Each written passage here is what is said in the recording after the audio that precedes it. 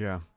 Question here. So is Kundalini, Pranayama, Tachyon, Chi, is all of that the same thing as the Holy Spirit? Do you believe that? That's a good, very good question. Thank you for giving me the opportunity to answer that question, because a lot of people misunderstand me. I do talk about that, and I want to explain that. You see, the Bible in Romans 8 and Romans 9 talks about you have a spirit. Your spirit witnesses with his spirit. Okay? That means there is, a lot in the Christian concept, we talk about the Holy Spirit, but we don't talk about every man has a spirit. A Buddhist has a spirit, a Hindu has a spirit, a Muslim has a spirit that God has given. Okay? That spirit has infinite potential. That spirit needs to reconcile back with the one who breathed into them and gave that spirit. Now, so all these things that you're talking of right now, okay, is coming from man's spirit. Okay, so you can have when the Hindus will talk of prana, they are literally talking about the spiritual energy that they have. That is not demonic. That is his spirit, and he talks about it as prana. The Chinese will talk of chi, and you see them having chi power. Okay, raising it up through the chakras and through the gonads and things like that. Yes, I mean, if they want to do it like that, great. Okay, but it's their spirit.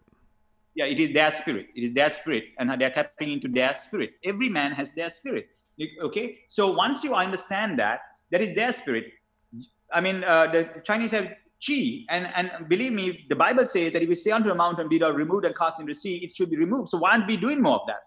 And they can do it just with their spirit that God has given them.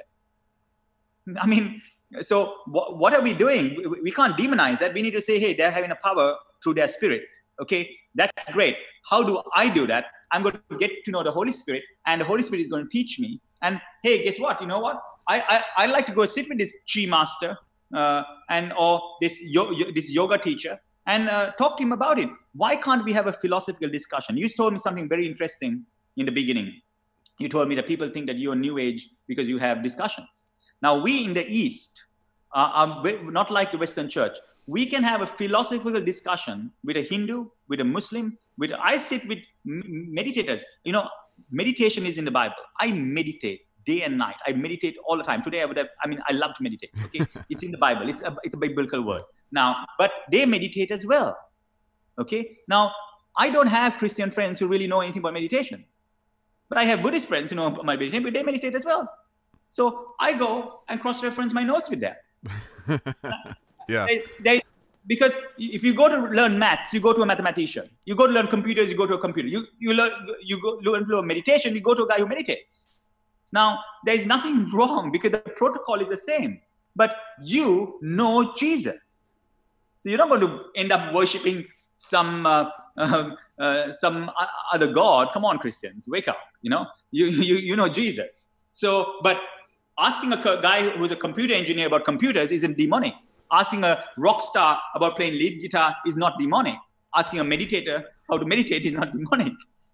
Because Christians don't know, but I mean, I do teachings on meditation. You know, it's phenomenal. People can't prophesy because they don't meditate. I've always taught that it was the same thing. I mean, you can get in the energy, you can feel it, right?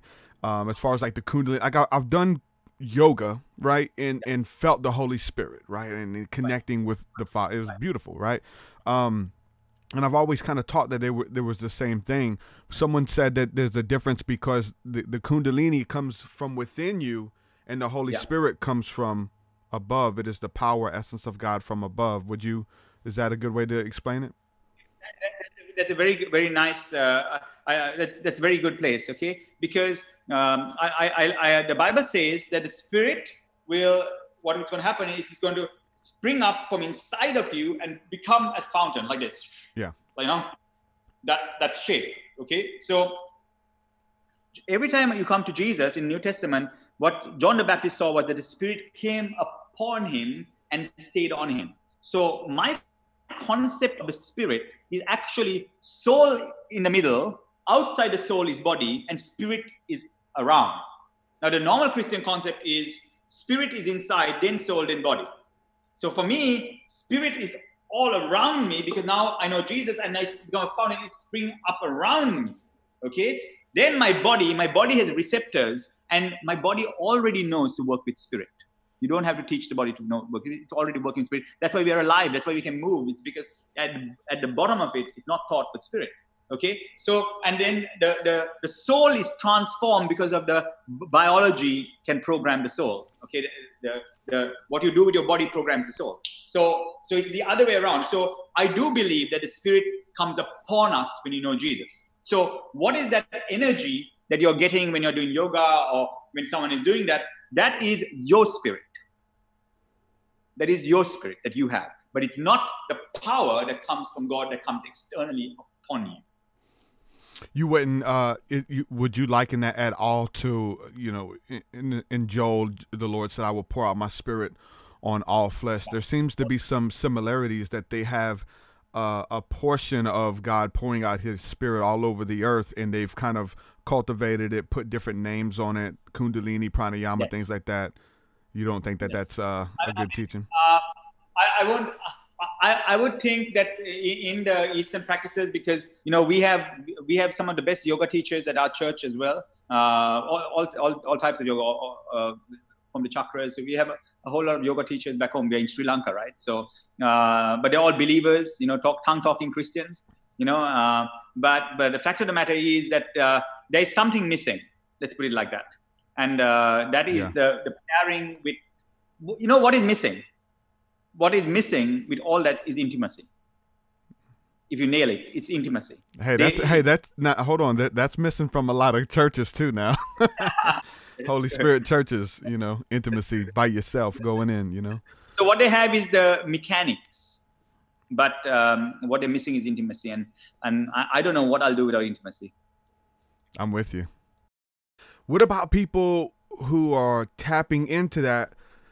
I say putting the cart before the horse, but they've kind of entered in through everything that you're talking about, the teachings, they resonate with it, love, being transformed, but they haven't heard this gospel this way, right? As far as like those who are doing it through Hinduism, those who are doing it through New Age, those who are doing it through the occult, and just say, okay, Jesus was just another teacher. He had some great concepts, but you don't need Jesus. You can get in and do this by other means. What would you say to those people? Yeah, so simply, I'll tell you, it's a very simple thing, because justice means you can see every Hindu. I deal with Hindus all the time. I deal with Buddhist people all the time. The problem is it's a karmic cycle. So karma means you have a concept of you sow, you reap, you sow, you reap, you sow, you reap. So finally, if you sow into the flesh, guess what? You're going to reap of the flesh. So now God sees that you owe so many people. So but so generally in India and places like that, if someone gets sick, they'll say, oh, it's karma. Or why is this guy sick? In some contexts, it's like, even why do they need to go to the hospital? Oh, they're supposed to die because it's karma. Yeah. But it's when you come to that position in your life, like, oh my God, I'm going to die. I'm sick. Okay. Then you say, yes, you know what? Because you're sick, because that's justice. And we got to accept it. Okay. So do you like justice? Yeah. That's why you're going to die, because it's justice that you die because of all the mistakes that you made. Okay. Now you present, but you know what? God loves justice so much. Even if you die, do you know that it won't pay your debts off? The mistakes that you've done, buddy. Okay. Too great. Okay. Too great. Okay. You dying. Okay. You don't have to die. You might have to suffer and die. You might have to suffer long and die. That's a good. Okay. To pay for what you've done. I don't know. I'm only talking about myself. I'm not talking about anyone else. Yeah. I know the mistakes I made, right? So then you say, oh God, please, is there another way? And he says, yes, I will come and pay them off. If you pray that they get paid, but you have to expect them to get blessed. Your enemies get blessed. And then you see, throughout the Bible, you see that God looks at Israel and says, I am strengthening he says, I'm weakening your enemies. Not because of your righteousness, not because of your goodness, okay, but because of their wickedness. You see, he's constantly compensating. As your enemies become wicked, he compensates you. Not because of your goodness, But because he's a compensating God, he accounts it for righteousness constantly. And he sees your enemy's wickedness, and then he starts compensating you. I'm a beneficiary of my enemy's wickedness all my life.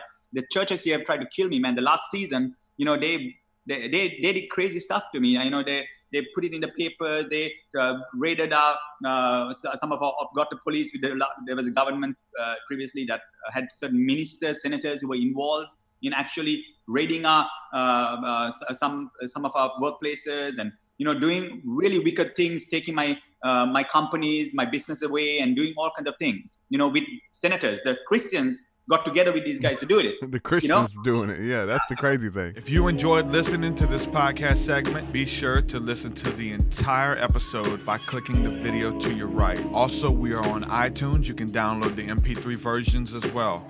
Be sure to subscribe for future episodes.